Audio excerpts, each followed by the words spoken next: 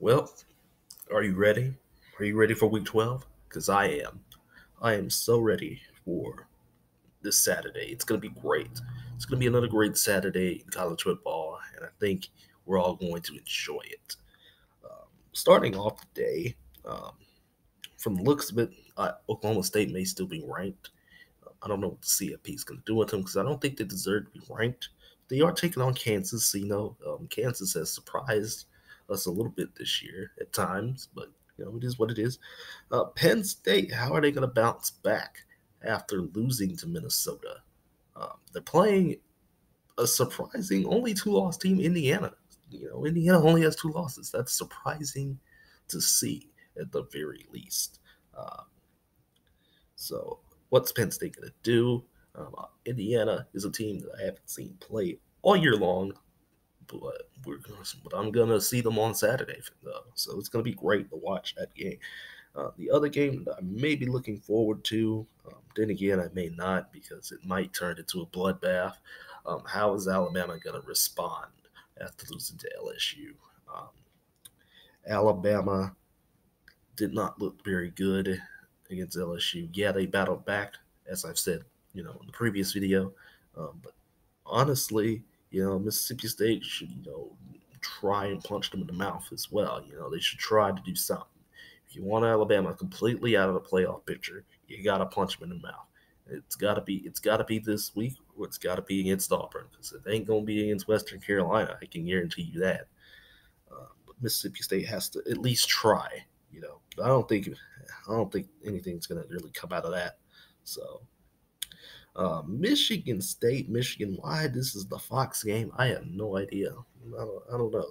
These have been the questionable choices with these top games the last few weeks. Um, so I guess this is supposed to capitalize, for Fox, because it's another Michigan home game. But it is what it is. It's a disgusting game. Michigan State has like four losses. They lost to Illinois, who's bowl eligible. Yeah, who would have thought, that Illinois would be bowl eligible at Michigan State, and Michigan's already at the playoff picture, so who cares? Michigan might end up with three losses by the end of the season anyway. So Wisconsin's taking on Nebraska. Who cares? I honestly do not.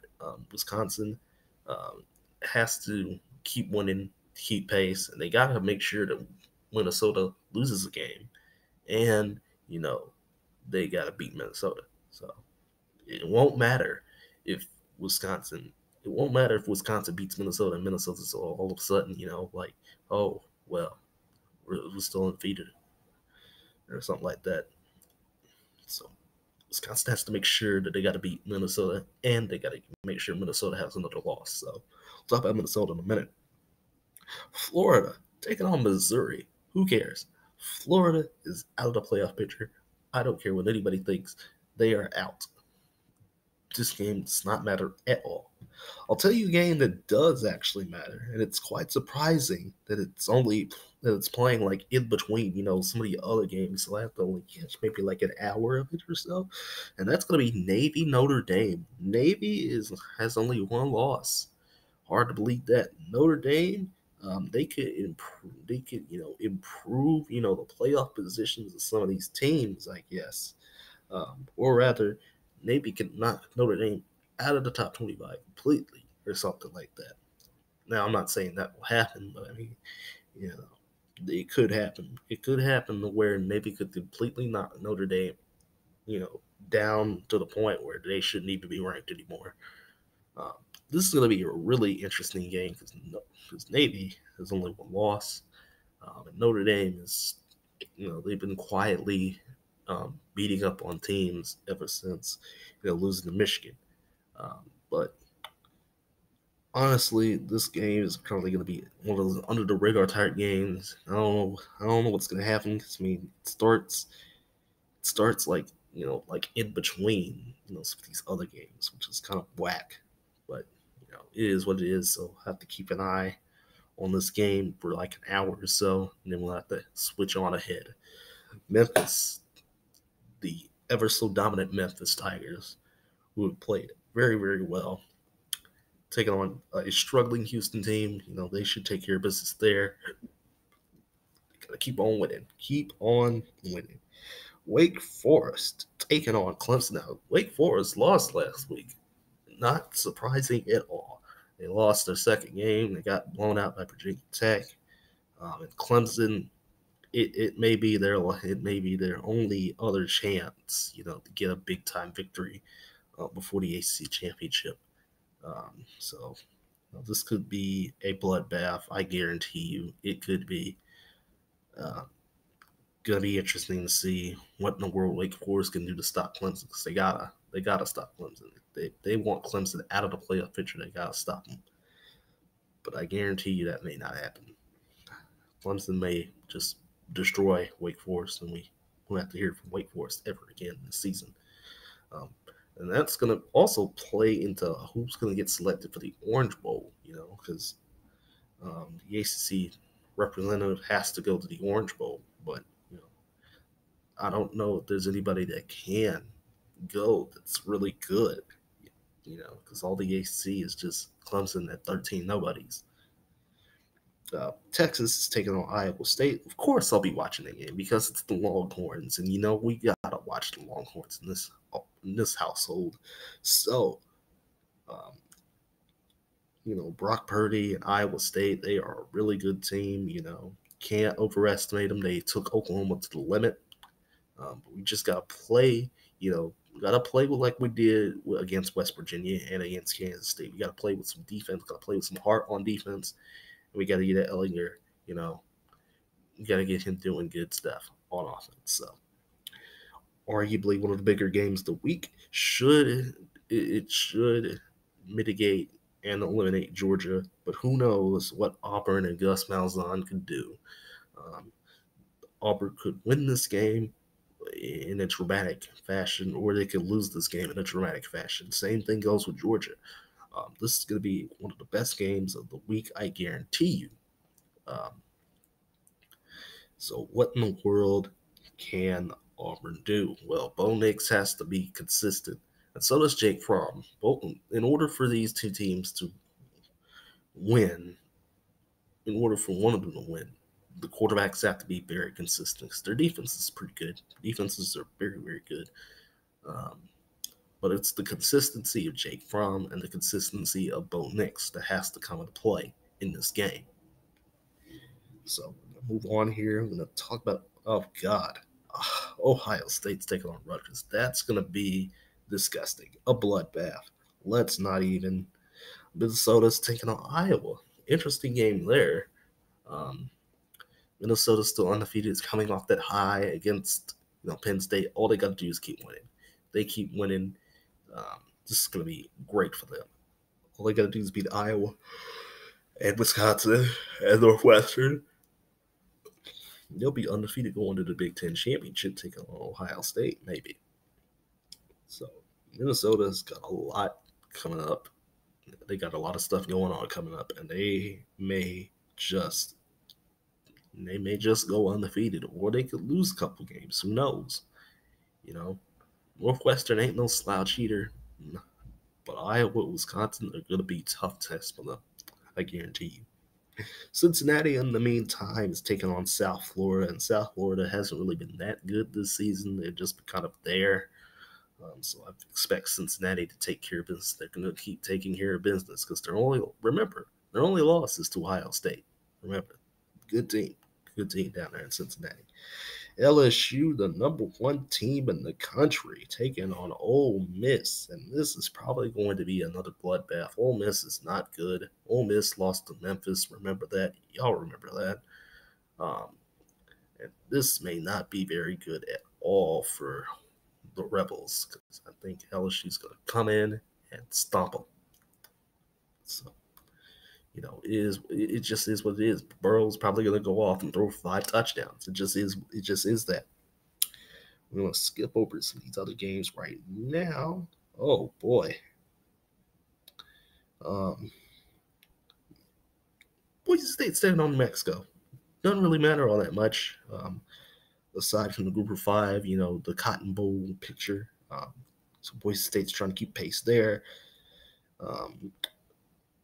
But we got some Pac-12 after dark here. So Arizona, Oregon, And we all know that Kevin Sumlin is a trash coach. It doesn't matter about the color of your skin. What matters is that you can coach, and Kevin Sumlin cannot coach. I am so glad Florida State fired Willie Taggart. He was trash. Kevin Sumlin better be next to go, please, because Oregon may just do some business. So what we got here is some Pac-12 dark. USC is taking on Cal. Remember Cal? They were undefeated at the beginning of the season. Now they kind of just died and just haven't done anything since then. But USC should, that should be a good game. That'll pretty much end the night right there with those two Pac-12 dark games, 9:30 and 10, respectively, Central Time, of course. Then, last we will talk about these two games right here. First up is UCLA and Utah. Remember UCLA? Yeah, that's the same UCLA team. They've been pretty good. They've gotten a lot better. Chip Kelly and stuff. Gotten a lot better since the last time we saw them. And it's just it's just great to see. UCLA playing good, but Utah has had a defense that's played lights out, absolutely gorgeous defense. Tyler Huntley, Zach Moss, those two guys, they've been playing very, very good football. Especially Tyler Huntley. I don't think he's maybe only thrown like one or two interceptions all season long. And, it's going to be a great game, I guarantee you. What's Chip Kelly going to do to stop Utah's defense from getting to DTR? Is he even still starting? I don't know. But anyway, the final game on the docket that we're going to talk about is the biggest game of the week. Of course, it has to be the biggest game of the week because it is detrimental to the Big 12's playoff hopes, in a sense. Oklahoma taking on Baylor. Now, Oklahoma has an offense that can score on you, but the last couple of times we've seen them play, and I do mean we because you should be, because that offense just looks that damn good. The last couple of times we've seen them play, they have not played very well. And Baylor's defense has surprisingly been very good. Very, very good. Just limiting teams, not allowing touchdowns and stuff like that. And I think, the atmosphere of Waco, getting a big time home game at night, and, ABC is going to be all over there and stuff like that. I think it's going to serve well for the Baylor Bears. Excuse me. I think the key to winning this game is for Baylor anyway, is can they stop Jalen Hurts? Can they rattle him enough to where he makes mistakes like in the Kansas State and Iowa State games? Can this team get rattled? And I think for Baylor, they just got to score enough points. Oklahoma could score points in like one play.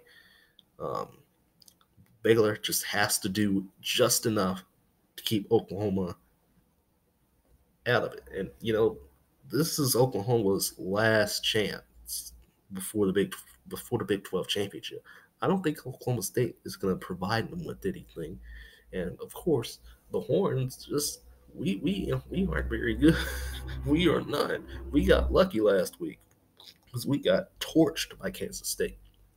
But this is really Oklahoma's final chance to get something going. And if they lose this game, they are out. 2 losses, it doesn't matter. You are out. We've had this sort of flirtatious moment with the 2 loss teams before, like Auburn, but not this time around. I don't think a 2-loss team will get into the playoff this time around. And it's going to be crazy if Oklahoma loses this game. Because that may also put them out of the picture for, maybe put them out of the picture for the Big 12 championship. Or maybe they'll still take on Baylor because they do have the tiebreaker for Texas. But they don't have the tiebreaker for Kansas State. Who knows? But if most of the Big 12 sans Baylor is sitting at 2 losses, it's going to be crazy. So that's what Baylor's got to do. They got to win. They got to win this game. They want to keep Oklahoma out of the playoffs. It doesn't matter if Baylor gets beat um, tonight. Because Baylor, it doesn't matter if Baylor gets beat by Oklahoma, uh, in a sense of what the Big 12 playoff position is going to be, because that won't really cut it. An Oklahoma victory over Baylor will not cut it in the eyes of the committee. I can guarantee you that, because they had Baylor down at 12, remember, below a two-loss team, in Florida and Auburn. So I think that's going to do it. That's going to do it for the preview for Week 12. It's going to be an interesting slate of games, I guarantee you that. Lots of stuff to look forward to. Lots of stuff. It's going to be one wild week, y'all. Let's get ready.